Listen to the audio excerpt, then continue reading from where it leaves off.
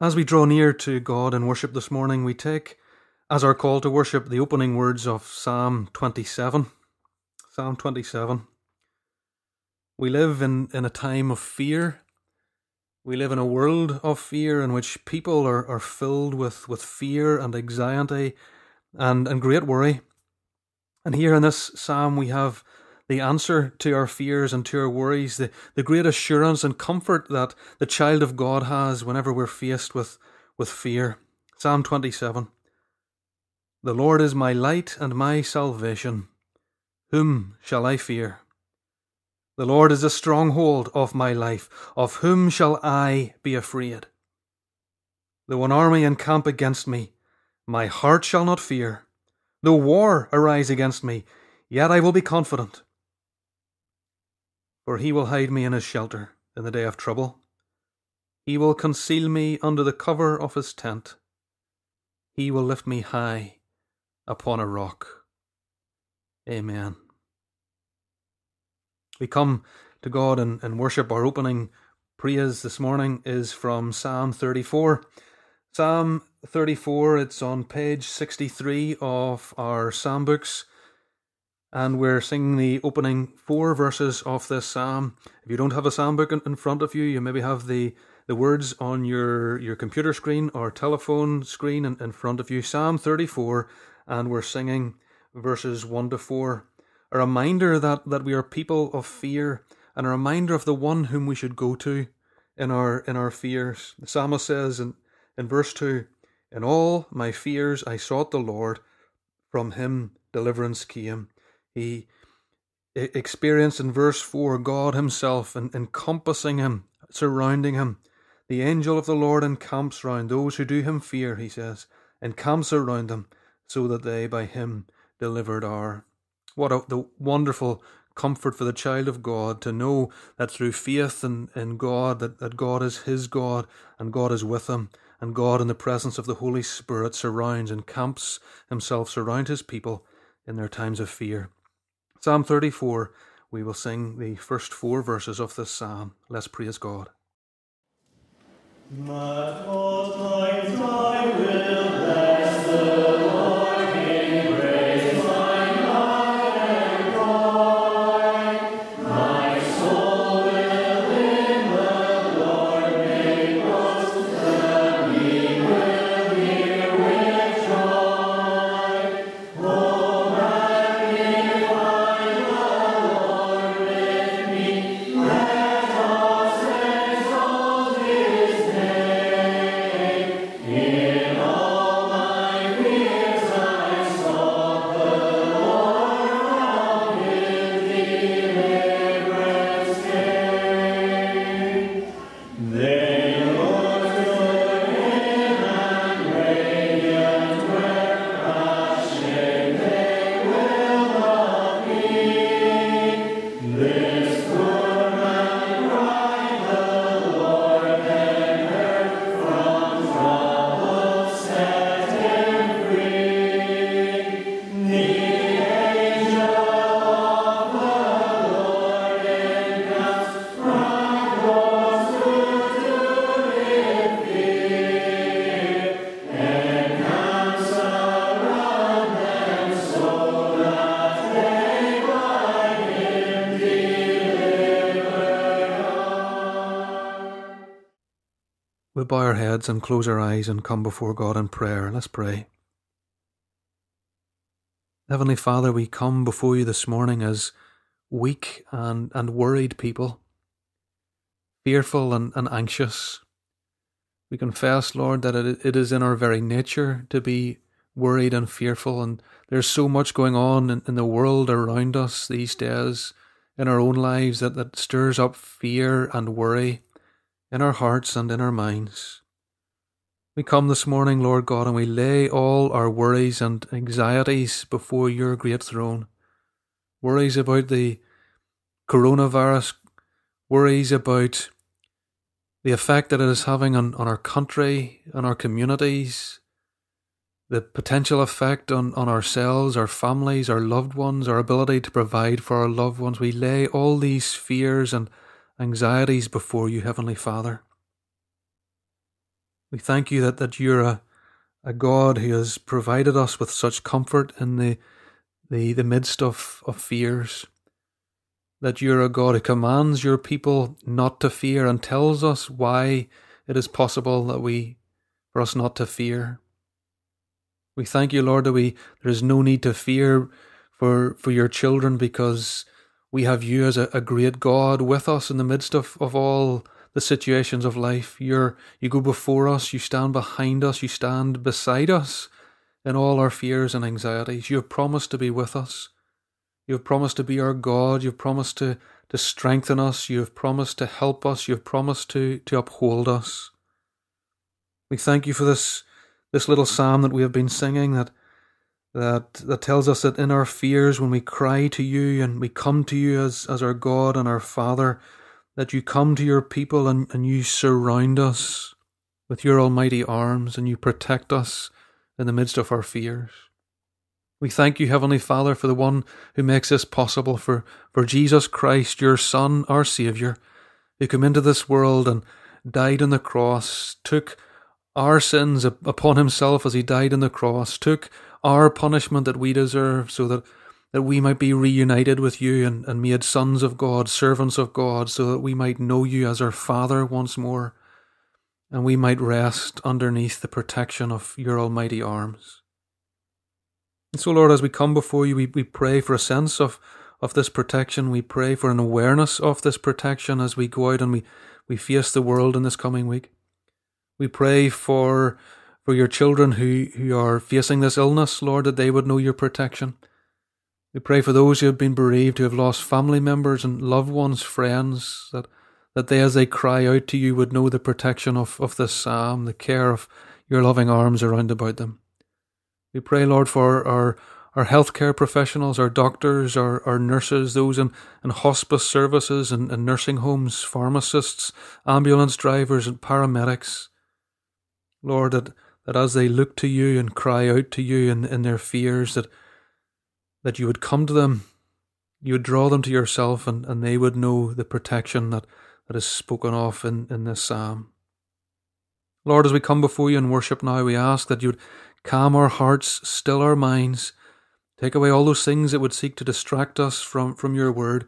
Help us to focus on you in this next short while, and we pray that you would open our eyes to the wonders of your word, to the promises in your word, to the fearlessness that is proclaimed and promised in your word.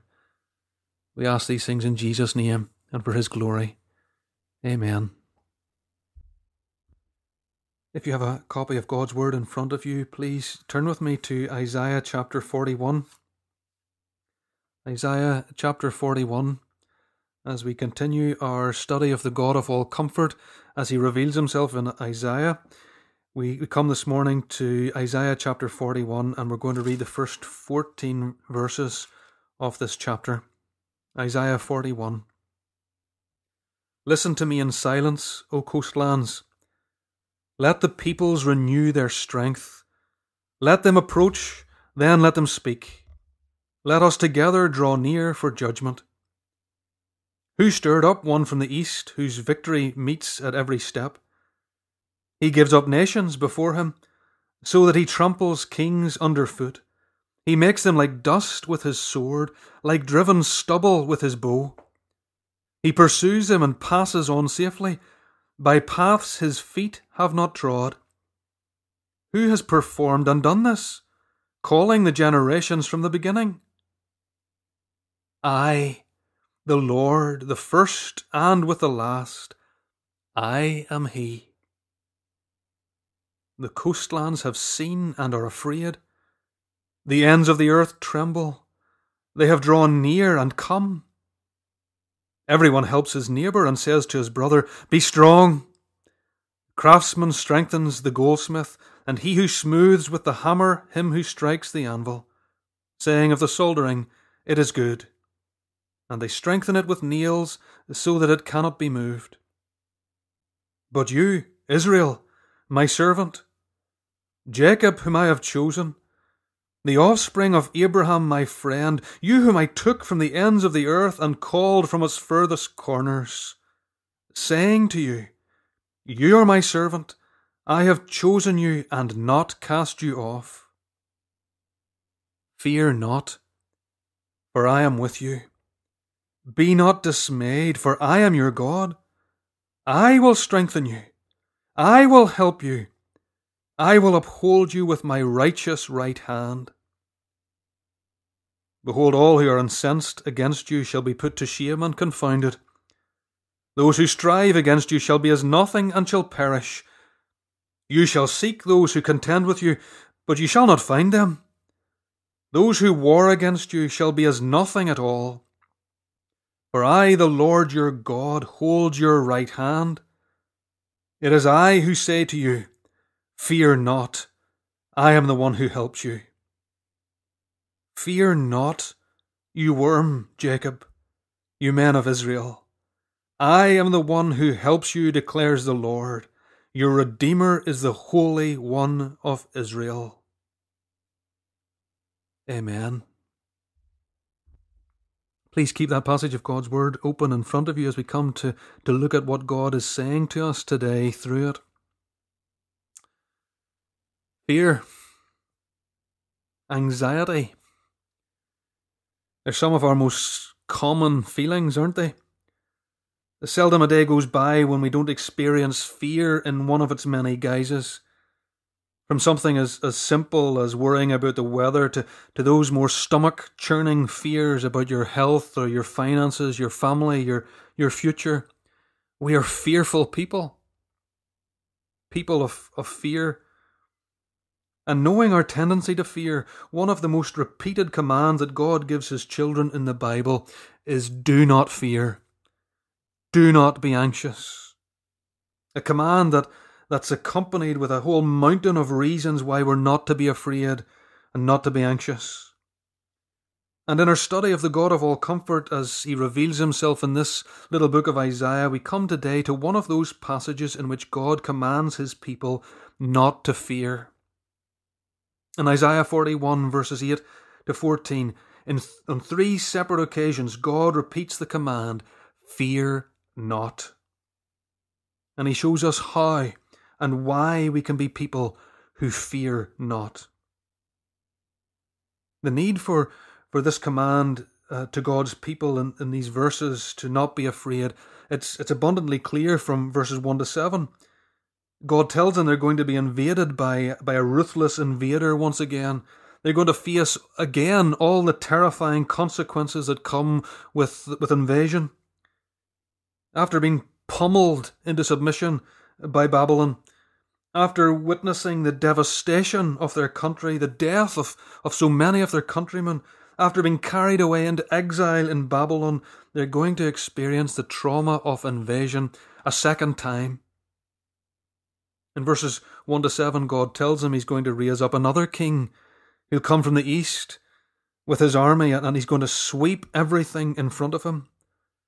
He'll trample kings and nations under his foot, crushing them into the very dust. Now, from our vantage point in history, we know that the king he's speaking about is Cyrus, the king of Persia, who conquered Babylon about 539 BC. And God knows that the prospect of another brutal invasion is going to stir up these feelings of fear, deep-seated fear within his people. It's the response of the godless nations around Israel. In verse 5, God says, the coastlands, the godless nations surrounding Israel, those who don't know and trust God, they're going to respond to the conquest and slaughter of Cyrus in complete terror. He says they will see and be afraid. The ends of the earth will tremble. And in verses 6 to 7, God describes how those godless nations are going to try and overcome their fear. It's a twofold approach that really it's pitiful.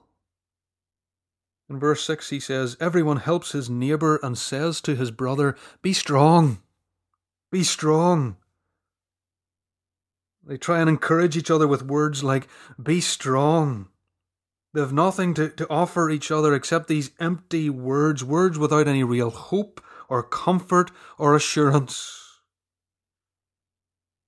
And in verse 7 he says, they turn to their idols, false gods who are powerless to help them in the coming crisis, idols that even need kneel down because they can't even stand up on their own. Completely powerless to help against Cyrus and his army. As I said, it's pitiful, really. Pitiful. And sadly, these are the very same ways the godless deal with their fears today. In the 3,000 years since this book has been written, really nothing has changed. We've witnessed in recent weeks a tidal wave of death and devastation that has swept across the world from the east. And how has the world responded? Those who don't trust God, how have they responded? With empty words. Be strong. We're going to beat this. We're going to get through this. Keep going, because together we will beat this virus, is the repeated mantra of one of the advertisements on television. And all of them are empty words with no real substance or assurance. Empty, groundless, vain promises. Little more than wishful thinking. And the world has turned to its idols. They're false gods. Science is going to get us through. Medicine is going to get us through. Self will get us through. Our own strength, our own wisdom, our own intelligence. Money. The world has turned to its false gods, none of which can even stand on their own, all of which are powerless without God. God is speaking to the world today in this current crisis in exactly the same way that he is speaking in this chapter. He's showing mankind today our frailty and the certainty of his coming judgment. He's graciously calling mankind to put his faith in him. And how is the world responding? By continuing to reject him, by continuing to run to their useless idols, trying to comfort themselves with empty platitudes. And in verse 8, God turns to his people and he says, you're to be different from the world. You're not to be fearful, you're not to be terrified in the face of Cyrus. Fear not, he says. And God's commands of comfort, these words of comfort that he gives his people in this passage, they're not empty words like the world's words of comfort. He tells his people how they can remain unafraid when the world is quivering in its boots, how they can face Cyrus without fear, how we can face our current crisis and all its consequences without fear, how we can face any and every worrying situation without fear. How? By keeping a proper perspective, by remembering our privileged position, and by remembering God's precious promises. Those are our three little headings under which we're going to study these verses this morning. Firstly, God's people are to face terrifying situations without fear by keeping a proper perspective. God's people can face terrifying situations without fear as they keep a proper perspective. God asks in verses 21 to 23, which of the gods worshipped by the nations was able to tell what was going to happen in the future? And the answer comes back in verse 28. None of them. None of them. None of those gods are able to predict the future. They are nothing. They are useless. They're a lie. Whereas God's people, whenever they saw Cyrus rise in the east, whenever they heard his army was sweeping across the continent towards them, they would know in their minds, well, God has told us this would happen. Things are happening exactly as he told us they would. They'd know in the words of verse 20 that the hand of the Lord has done this. The Holy One of Israel has created it. And having told them what was going to happen hundreds of years beforehand, his people would know without a shadow of a doubt that he was Almighty God, who alone knew what was going to happen in the future, because he determined what happened in the future and brought to pass whatever he determined in his sovereign control. They would know without a shadow of doubt, God has raised up Cyrus. God has given the nations over to him. What's happening today is the outworking of his plan and purpose. Plans that are perfect, plans that are good and right, because he is perfect, good and right. And they would rest in that proper perspective. And friends, that is the perspective that God wants his people to have in fearful situations. A perspective that enables us not to fear. The perspective that remembers God is in complete control. Everything that's happening is the outworking of his plans and purposes, both for mankind and for me. Purposes that, although I can't understand because my understanding falls far short of his perfect understanding, nonetheless I know that they are perfect, they are good and right, because he is perfect, good and right. Cyrus and his army, terrifying as they were part of God's plan for the world. Coronavirus and all its terrifying consequences, or anything else causing you fear today, it's all part of God's plan. He's behind them all. He is over them. He is controlling them in the outworking of his sovereign, perfect plan and purposes, both for mankind and for you. And that's the proper perspective you're to remember, child of God, in situations of fear. The proper perspective that will enable you to face those situations without fear. The first way that we face terrifying situations without fear is by keeping this proper perspective. But secondly, God's people can face terrifying situations without fear by remembering our privileged position. We can face terrifying situations without fear by remembering our privileged position. Look down at verses 8 to 9. God turns from the godless nations who he's been addressing up until this point, and now he speaks to Israel.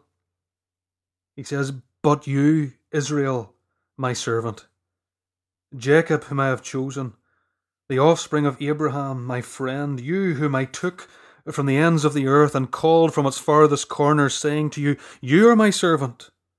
I have chosen you and not cast you off." He says to them, you aren't like these other nations.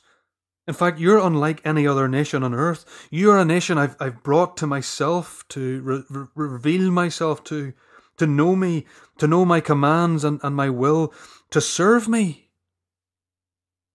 And as my servant, to come under my protection. They're in the privileged, the wonderfully, gloriously privileged position of being servants of God. They failed in their calling as servants.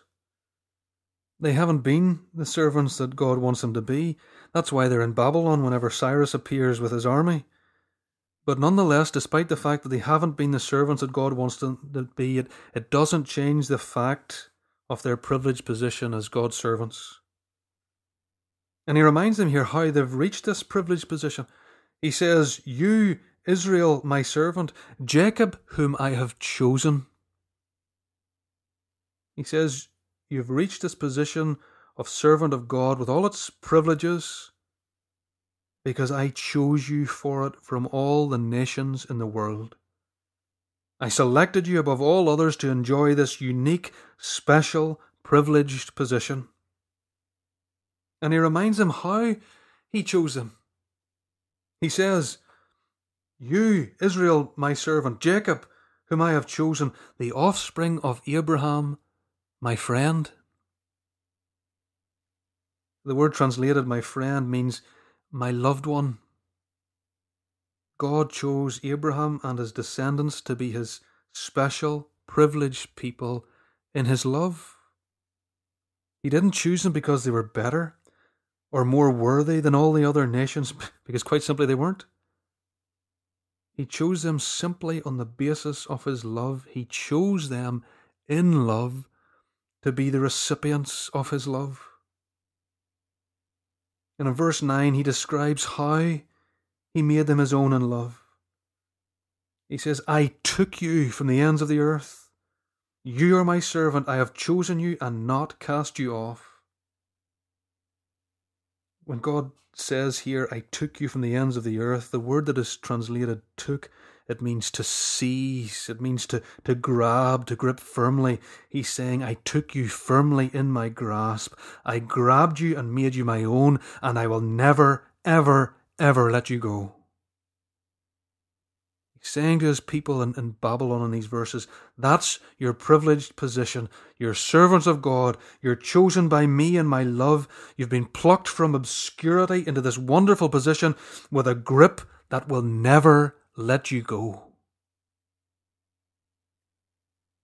And as this crisis unfolds and escalates, as Cyrus marches toward you, leaving a trail of devastation and death in his trail, he says, remember your privileged position. Remember who you are. Remember what you are to me. Remember what you mean to me. Special, chosen, loved, held by me. And friends, that's the position of every child of God. That your position today, your position now, if you're one of his children through faith in Jesus. You're a servant of God.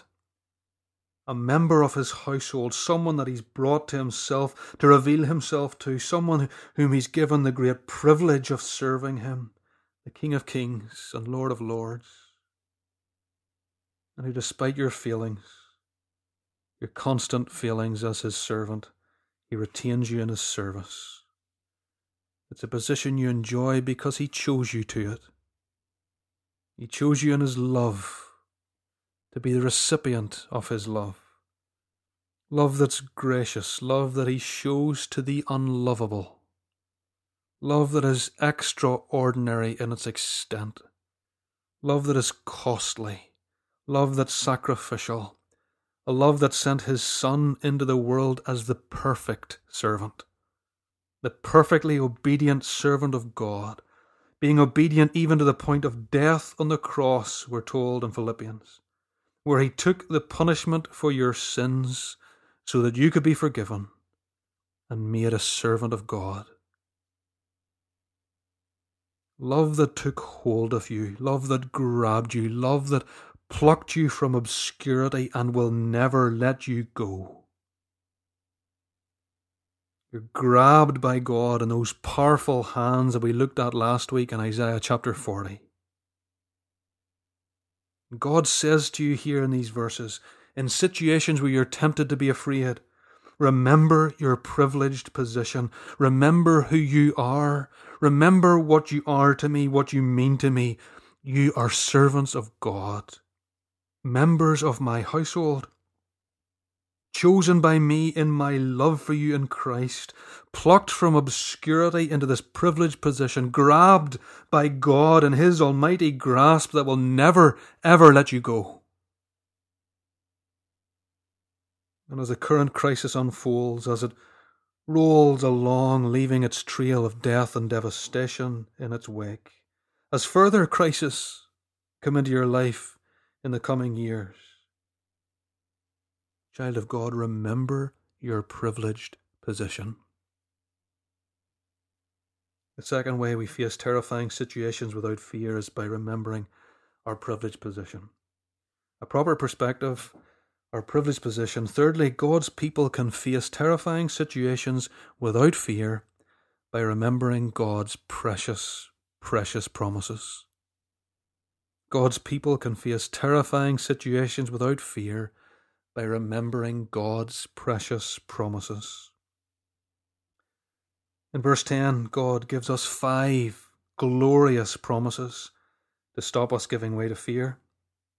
And his first promise in verse 10 is, I am with you.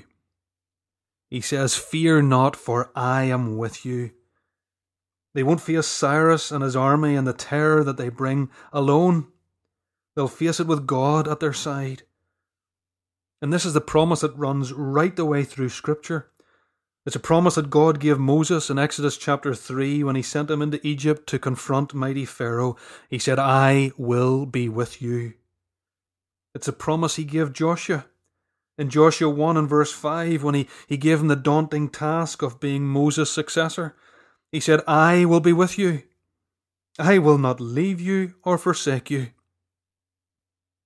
It's a promise that Christ gives his people in Matthew 28 before he ascended into glory. I am with you always to the end of the age. The promise he gives his people in Hebrews chapter 13 and verse 5, I will never leave you nor forsake you. He is with us always. Whether it's the coronavirus crisis or whatever other crisis that you face before he calls you home to be with him, he is with you in them all. And what a wonderful promise for the child of God today as we isolate to avoid this virus. What a wonderful promise to those of you who I know who are isolating on your own, without another soul in your house, without seeing a single soul from week to week. God says, you're not alone. You may feel alone, but you're not alone. You're never alone, and you never will be alone. I am with you, so do not fear. The second promise that we see here in verse 10 is, I am your God. I am your God. He says in verse 10, be not dismayed, for I am your God. He promises himself to the people of Judah. He commits himself to them to be their God. In chapter 40, in our last study in Isaiah chapter 40, we saw that the people of Judah in exile were wondering whether God saw them, whether he cared for them, or whether he'd forgotten all about them and he'd cast them off completely. And God says to them here, he says, I am still your God. I always will be your God. You will always be my people. I'll never abandon you. I'll never give you up. I'll never cast you off. I've covenanted, I've promised, I've committed myself to be your God, and that will never, ever change. And again, this is a promise he makes to every one of his children. Be not dismayed, do not fear, for I am your God. I've covenanted myself to you, to your care, to your keeping, to your protection, to bring you through every fear-inducing circumstance in life to be with me. And nothing can break that covenant. I am your God. I always will be your God. And I will fulfill the promises, the commitments I've made to you as your God. He says to you today in this passage, child of God, I am your God. Never forget that. Never doubt that. No matter what you face, I am your God. So do not fear. I am with you. I am your God. God's third promise is, I will strengthen you. I will strengthen you. He says, when you hear Cyrus' army is approaching and you begin to feel anxious, when you feel the earth tremble at the approach of his massive army and your knees begin to knock together in fear, he says, I'll strengthen you. I'll give you the strength you need to face Cyrus and whatever else comes along. And again, friends, this is a promise he gives all his children. He says, when you are weak, I will strengthen you. It's a promise that prompted Paul to say in 2 Corinthians 12 and verse 10, when I am weak, then I am strong. He knew when he experienced weakness and turned to God in his weakness, that God would give him strength far beyond his own feeble strength. When he was weak, he was strong. Child of God, don't be afraid of feeling weak. Don't be afraid of looking weak. Don't be afraid of acknowledging your weakness and dependence on God, because when you do, When you cry out to God in your weakness, He gives you strength far, far beyond your own feeble strength. When you're weak, then you're strong. So whatever's making you tremble in weakness and fear today, whether it's coronavirus or cancer or some other crisis, He says, I will strengthen you. I'll give you all the strength you need to face it and come through. So do not fear. I am with you. I am your God. I will strengthen you. God's fourth promise is, I will help you. I will help you. It's not only strength that we need in our weakness. It's help, support, assistance. And God promises us here in this verse all the help we need. God says to the people of Judah, whatever help you need to face Cyrus, I'll give it. To those of His children whose fears today stem from the pressures in work or increased pressure at home because of this current crisis, He says to you, do not fear. I will help you. Whatever help you need, I'll give it. To those of His children whose fears stem from financial pressures, He says to you today, do not fear. I'll help you. I'll provide for you. Whatever help you need, I'll give it. To those of you whose fears stem from your marriage situation, He says, do not fear. I will help you. Whatever help you need, I will give it. To those of you today whose fears maybe stem from your children and decisions that they're making, the attitudes that they're displaying, He says, do not fear. I will help you. Whatever help you need, I will give it. All the grace, wisdom, all the discernment and understanding, all the patience and protection, all the faculties you need in the situation you're going through, rest assured, God will provide. He will help you.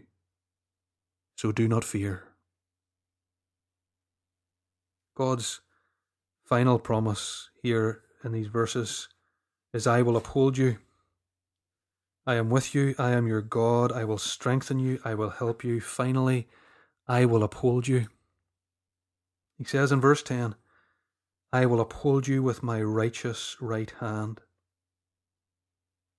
He says, in terrifying situations, I will never let you fall. I will hold you. I will support you. I will keep you by my right hand. And just in case you doubt His ability to uphold you by His right hand, just in case you doubt His ability to grip onto you and never ever let you go, look back at Isaiah chapter 40 and verse 12, one of the verses we looked at last week. Remember His hands, how His almighty hands were described in that verse. He has measured the waters of the earth in the hollow of His hand.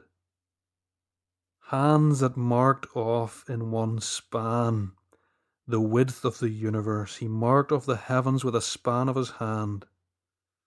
Those same hands that hold all the waters of the earth, that measured out the span of heaven, those same hands are the hands that uphold you, that have taken hold of you in their almighty grasp and will never let you go.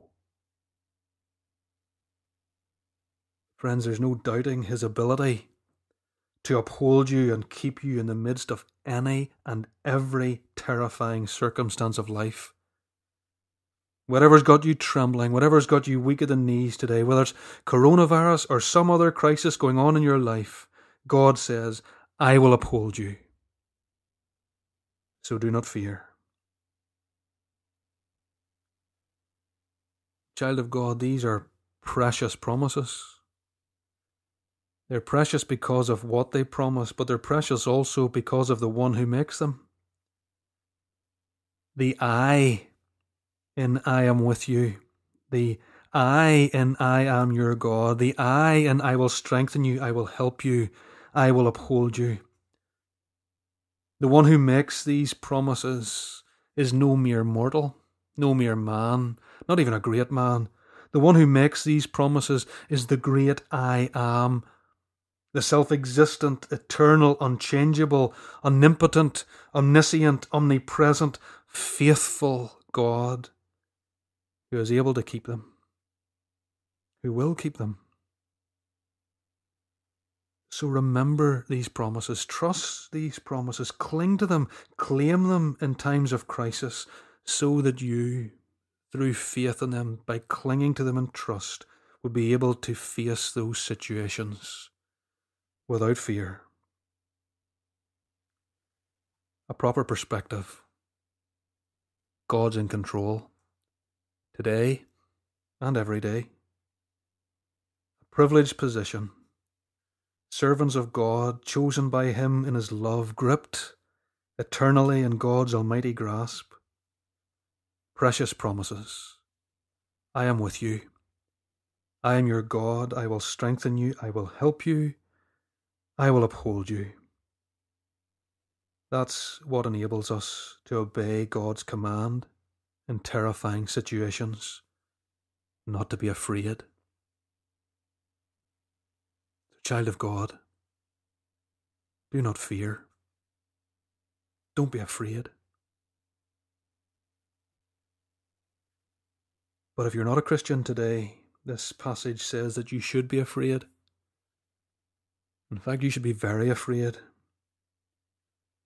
The terror that God sends in this life is a gracious, gracious warning to you of the infinitely greater terror that you are going to experience for eternity in hell.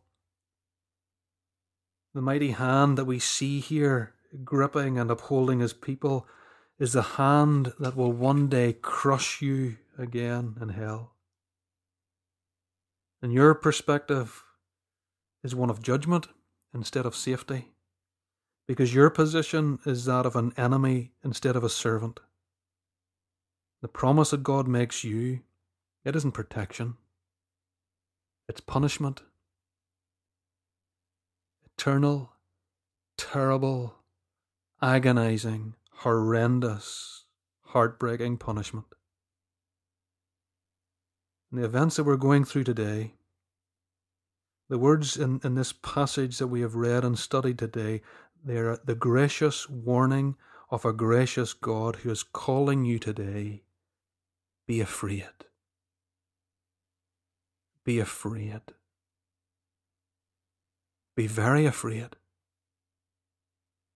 And instead of running in fear to your idols and the empty words of comfort from the world, instead will you not run to God? I urge you this morning to run to God for forgiveness and know the assurance, know the comfort, the consolation, know the fearlessness that God promises in this passage as your own. Fear not, for I am with you.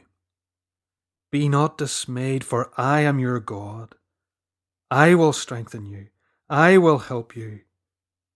I will uphold you with my righteous right hand. Amen. We'll close our eyes and bow our heads and come to God in prayer. Let's pray. Heavenly Father, we thank you for the wonderful comfort and consolation and encouragement of this little passage. We thank you for the reminder of this eternal perspective, that you're in complete control of everything that happens in the world and in our lives, that we can rest assured that you're working out your plans and purposes that are good, that are perfect and right, because you are good and perfect and completely right. We thank you for the reminder of our privileged position. We are servants of God, chosen by you in love and held in your almighty hand and going to be held there by your grasp for eternity. We thank you that no matter what comes along, nothing can pull you or pull us from your grasp, take us out of your almighty hand. Nothing can change our privileged position as your blood-bought children. We thank you for these glorious, precious promises. that in everything that we face, you're with us, that you're our God, that you strengthen us, that you help us, that you uphold us with your righteous right hand. We pray, Heavenly Father, that these promises would encourage us, would comfort us, would console us in these days of fear, that we would remember them, that we would trust them, that we would cling to them, that as we fill our hearts and minds with them, they would banish all thought of fear from those very hearts and minds. Lord, for those this morning whose hearts are filled with fear, those of your children who are fearful and anxious and worried, we pray that you would take these words, you would embed them in their hearts, you would encourage them, comfort, console them with these words, and so banish their fears. We pray, Lord, for those who aren't your children, those who don't trust you this morning, who are fearful. We pray, Lord, that they would respond to those fears, not by running off to the idols of the world, not by running to the empty words of consolation of the world, but by running to you and knowing the reality of these wonderful promises in their own life.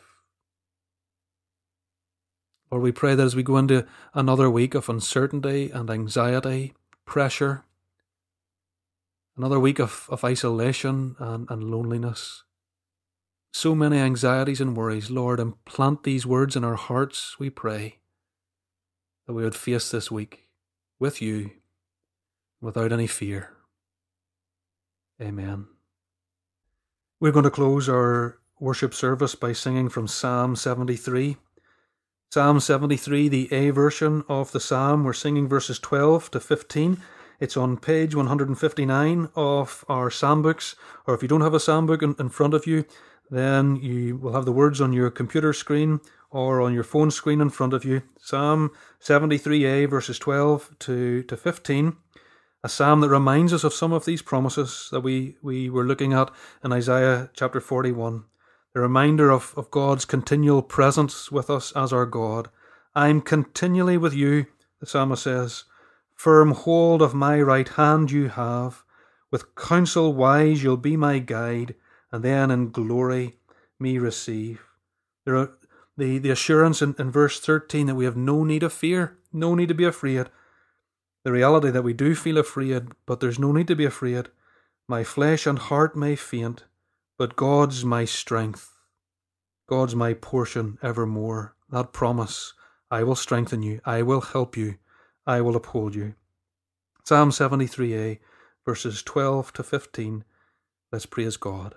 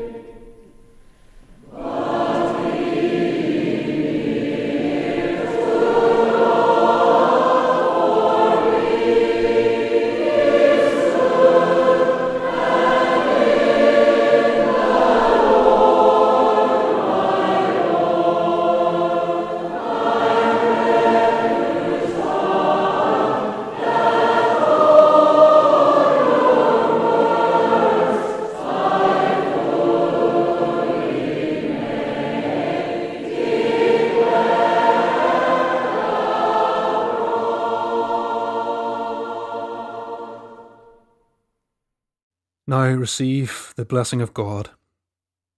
May the grace of the Lord Jesus Christ, the love of God, and the fellowship of the Holy Spirit rest and remain on God's people, both now and forevermore. Amen.